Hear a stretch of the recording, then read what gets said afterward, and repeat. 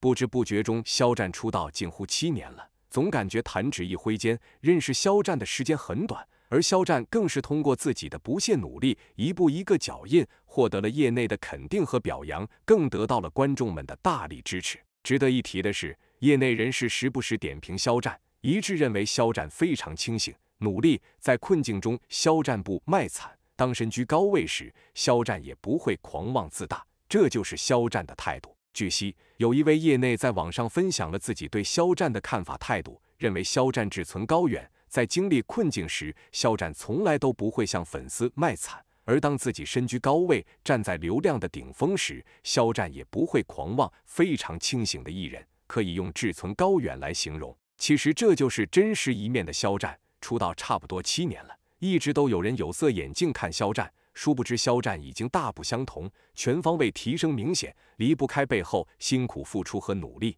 从粉丝们的反响来看，粉丝们都非常认同，也正是喜欢追随肖战的重要原因。肖战能够给人积极向上的正能量，也能不断激励人勇往直前、迎难而上，这样的肖战让人敬佩。肖战获得这么多荣誉，完全是努力的结果。总之，祝福肖战。时间线这么长，肖战眼光深远，事实证明肖战的选择没有错。如今的肖战不用多说了，身份地位发生了翻天覆地的变化，唯一没有发生改变的就是肖战的态度，做人做事肖战没得黑。网上有博主爆料，肖战已经连续4年入围世界10大帅哥，每一次都不是垫底，肖战的排名都非常靠前。无论是颜值、气质还是演技实力，肖战展现出来的姿态无可匹敌，海外影响力也持续扩大。值得一提的是，肖战就是可以用有口皆碑来形容，世界范围内肖战口碑很好，提到肖战都是赞不绝口。据悉，青年演员、歌手肖战已经连续4年被评为世界10大帅哥，这还只是肖战颜值领域中的一个小成就。抛开实力、正能量和作品，肖战在颜值这一块已经获得了不计其数的大奖，最帅面孔、最时尚艺人等根本数不过来。再加上肖战多次凭借作品和角色实现破圈跨界闯世界，肖战的海外影响力持续扩大，这就是肖战努力的结果，非常棒。从粉丝们的反响来看，大家纷纷表示肖战实至名归，本身就是一位有颜值、有实力的优质偶像，群众的眼睛都很雪亮，记住肖战，喜欢肖战，支持肖战，合情合理。更重要的是，肖战经典作品非常多，余生请多指教、斗罗大陆、陈情令等，每一部作品都享誉盛名，海内外有口皆碑。总之，恭喜肖战！还是那句话，优秀的演员，肖战不接受反驳。寄希望于肖战可以继续努力，不要忘乎所以，更不要骄傲自满，要坚守初心，继续保持清醒头脑，勇毅前行，继续带来更多的好作品。网上有所谓的公关高层爆料，双顶流要加盟时装周，分别是肖战和蔡徐坤，都是鼎鼎有名的实力派歌手。不仅如此，还透露目前已经在办理签证，会在2月下旬飞往参加。值得一提的是，仅仅是肖战的话题阅览量已经破亿，这样的爆料自然而然吸引来了非常多粉丝关注。据悉，有一位公关高层投稿时装周的嘉宾阵容，其中就包括肖战和蔡徐坤双顶流。其实每位艺人都有自己的话题，奈何网上总有人将2位艺人放在一起，都在爆料肖战和蔡徐坤都要出席米兰时装周。对于肖战来说，网上关于肖战和米兰时装周的话题阅览量已经破亿，还是那句话，只要涉及到肖战，话题阅览量和评论量不会少。从粉丝们的反响来看，大家的态度就是专注自家，在这个基础上跟着官方走，吃瓜不信瓜，一切以官方发布为准。确实如此，一直以来，网上关于肖战的消息就层出不穷，各种各样的爆料更是满天飞，是真是假谁也不知道。这种情况无法改变，因此只能做到专注自家，谨言慎行，跟着官方走。总之，毫无疑问，期待肖战的舞台，前提条件是官宣，要得到举办方和肖战的确认。肖战是演艺圈里一位非常有实力的艺人，也是海内外认可的优质偶像。肖战的事业发展非常顺利，期待肖战亲自为粉丝和观众揭晓惊喜。因为魏无羡，肖战火出圈了；因为肖战，陈情令也火得一塌糊涂。这就是彼此成就。记得曾经在中国青年报的采访中，当记者问肖战：“你觉得魏无羡是个怎样的人？你和魏无羡有什么相似之处？”当时的肖战是这么回答的：“魏无羡比较像向日葵，迎着阳光生长，然后遇到困难、遇到风雨也不会随便低头。而他跟魏无羡相似的地方，就是遇到一些困难的时候，不会轻易放弃，会想办法去解决它。没错，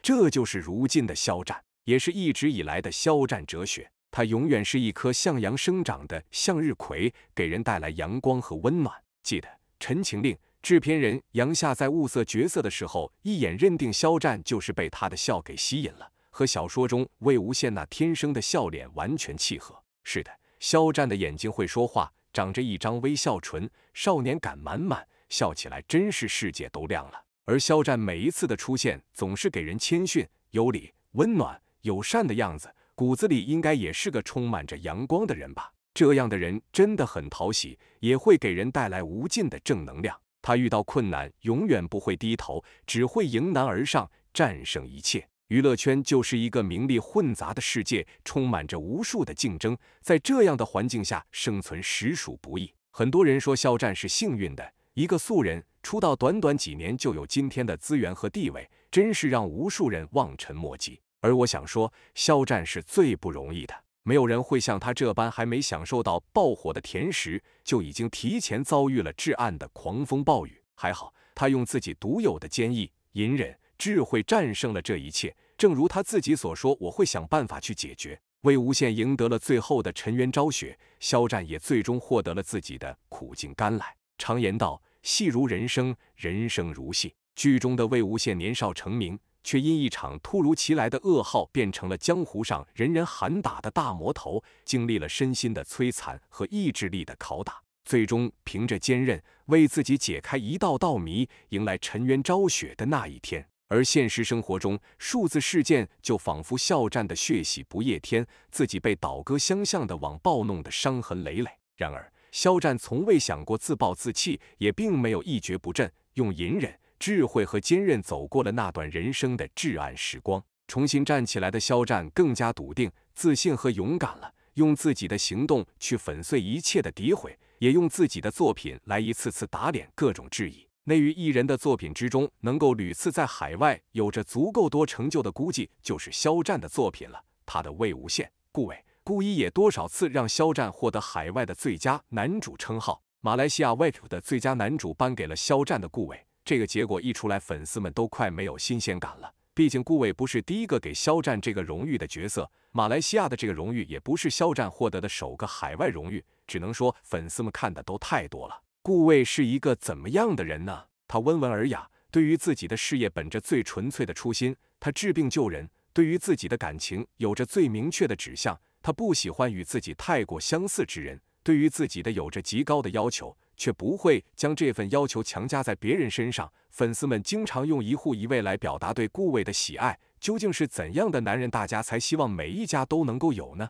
国内的观众们沉醉在顾伟的温柔之中并不稀奇，而因为顾伟是肖战的缘故，海外的观众们也爱上了顾伟。也许是顾伟之前，他们先爱上的是肖战。如果顾伟的扮演者不是肖战，还会有这么多人喜欢着顾伟吗？这个问题的答案无人知晓，因为从一开始，肖战就是顾伟的唯一人选。肖战是在《陈情令》播出大爆之后参加完宣传，在泰国演唱会与南京演唱会结束之后才进组的余生请多指教，而他与该剧组的合作早在《陈情令》播出之前就已经敲定，并不是剧组看中了肖战的热度与流量，毕竟那时候的肖战依旧寂寂无名。在自家认定的男主在开机之前突然爆火，余生请多指教，剧组该是有多么惊喜啊！面对因为肖战而有的追加投资，剧组便也对肖战有了更多的偏爱。剧中的顾伟似乎就是另一个肖战，他的很多衣服都是肖战本人的私服。在成为顾伟的那段时光中，是肖战本人流量的沉淀期。那时候无数网友都在观望肖战，看他是昙花一现还是星途璀璨，看他是否会因为进组减少爆火而有粉丝流转，看他是否能够经受住这时光流逝这道门槛。最终的结果